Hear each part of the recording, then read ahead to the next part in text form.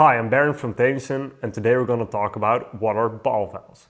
We'll discuss why a water ball valve is used for water applications, how to choose one, especially the materials, and lastly, the varying certifications you may need depending on the usage, like for potable water.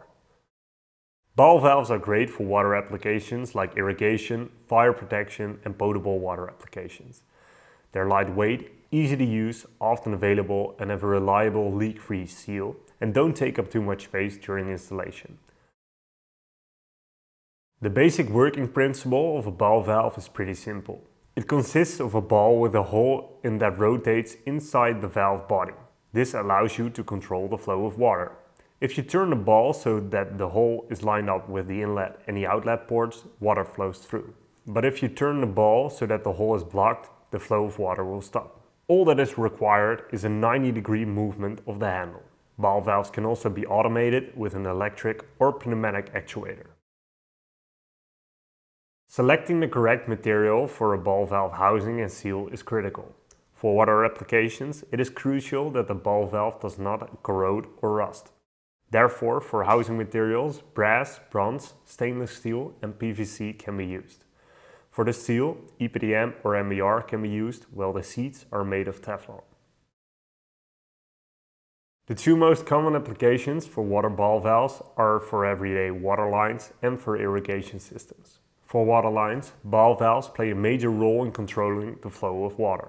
They can turn off the water in case of emergency, control the water pressure inside a water heater, and also isolate water to certain areas. They are typically made out of brass to add durability. For irrigation systems, ball valves help control water flow, and when it comes to maintenance, they can isolate certain parts of a system to make things easier. Plus, they play a big role in maintaining the water pressure and preventing any backflow.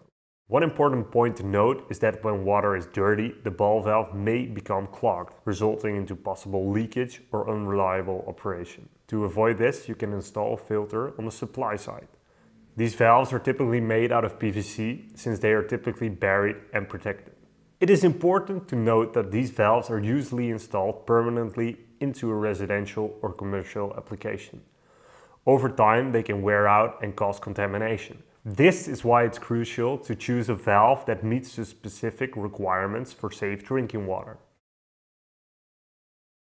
Always make sure to check your manufacturer's documentation to see if your valve is compliant for drinking water applications in your region. For example, in the US, ball valves for drinking water applications need the NSF marking, which stands for National Sanitation Foundation.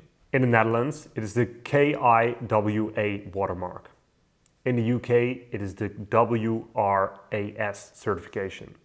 Therefore, check your local area for what certifications your ball valve needs to meet for potable water applications. It's also important to get an anti-legionella ball valve. This allows for drainage of any water that is trapped around the ball valve to prevent any still water that would encourage the growth of bacteria. For more details on water ball valves, please take a look at our Tameson's Technical Information Center. You can also check out our other videos. On our online store, we have a wide variety of water ball valves suitable for almost every application. If you found this a useful video, please give it a like and subscribe for more videos. If you have any questions about water ball valves or another product, please send them to me or someone else at Tameson.